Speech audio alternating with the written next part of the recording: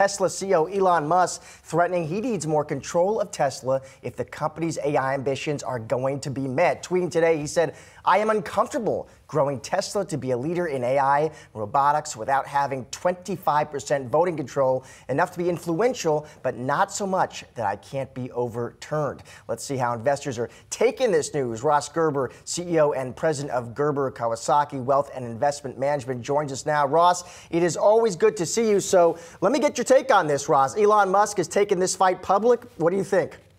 I think he should buy the stock. I think he should use his money and buy 3% of Tesla for, $25 or $30 billion like the rest of us. I think the idea that shareholders should just give him $30 billion of stock so that he'll do his actual fiduciary duty to the company, which is building the AI robotics company he sold us all on. Like, I'm very confused by all this. His job as CEO is actually to build this AI robotics Tesla company that he's being paid already $50 billion to do. So I don't know. I think this is absurd. Elon's friends and relatives are on the board of directors of Tesla. Nobody has any influence over Tesla except Elon. And so I don't know what he's talking about. Ross, tell us how you really feel. And great to talk with you, by the way. It's Madison. I'm curious. Hi. What is this really about? Is this about this philosophical AI? What is that going to do for our society? Or is it about more control of the company? Or is it about a salary issue? What is this about here? Well, when you have $200 billion and you don't even care about living in a regular house and sleeping in a regular bed, it's not about money. Okay, so this is about the fact that I tweeted that Grok is not owned by Tesla. And to put Gronk, or whatever this thing is called, on Tesla is a conflict of interest. And that Tesla should have an LLM model already on their cars, because if you talk to your Tesla, it's like worse than Siri.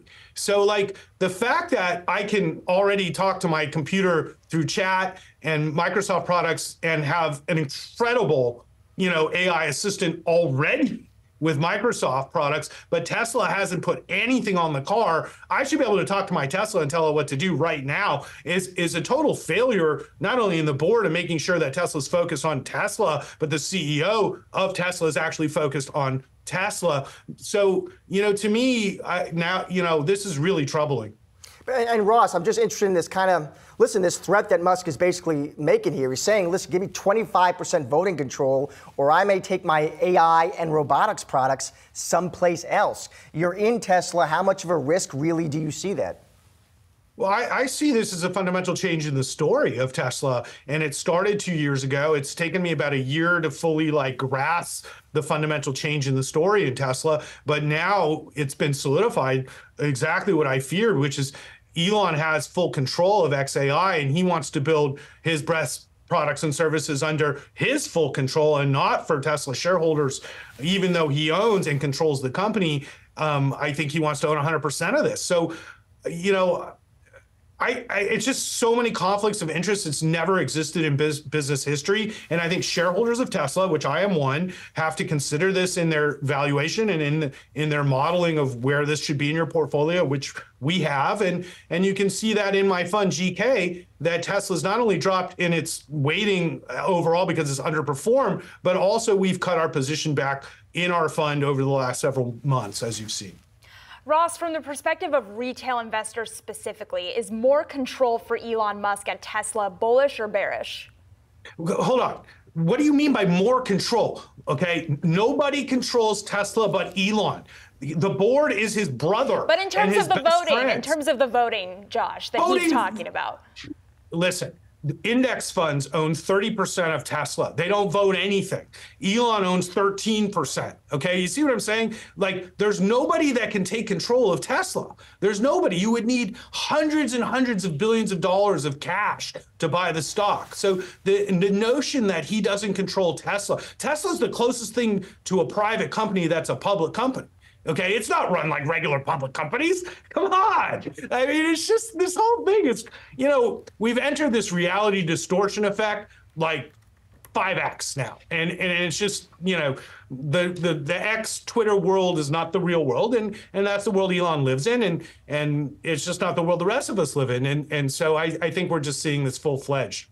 And Ross, you mentioned, listen, you're still in Tesla stock. You might have trimmed, but you're still in there. Looking ahead now in 2024, what are the catalysts as a Tesla investor, Ross, you're looking for that you think can move this stock higher?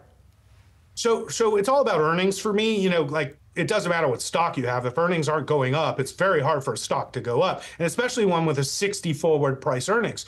So earnings have to go up, and earnings estimates continue to go down as they discount car prices. And now we're at $375 a share for this year. So you can, see that this has been a massive decline in the earnings potential of the company. So I think the question is, what will help them beat these estimates? And, obviously the best thing would be is if they could hold pricing on the cars constant and margins wouldn't continue to shrink and volumes would increase. That would be bullish. And if they are able to launch and really ramp the Cybertruck, which I fear is going to be much more difficult and expensive than they, assume. So if we get Cybertruck out in real volumes and keep pricing on the Model Y constant, Tesla has some upside. But I think right now, Tesla's a mature company looking at a lot of, challenges looking in front of them with an unfocused CEO. And I think at its current multiple, represents a certain level of risk in the stock that didn't exist before. And I think investors should pay heed and look at their portfolio. I love the company and I love Tesla's mission, but I, also have to look at the reality of the challenges the company faces. So talk to me about those challenges, Ross. What's the single biggest one you anticipate for this year? Well, the single biggest one I see is really around full self-driving, the fact that it still doesn't work. And, year after year, this is supposed to happen.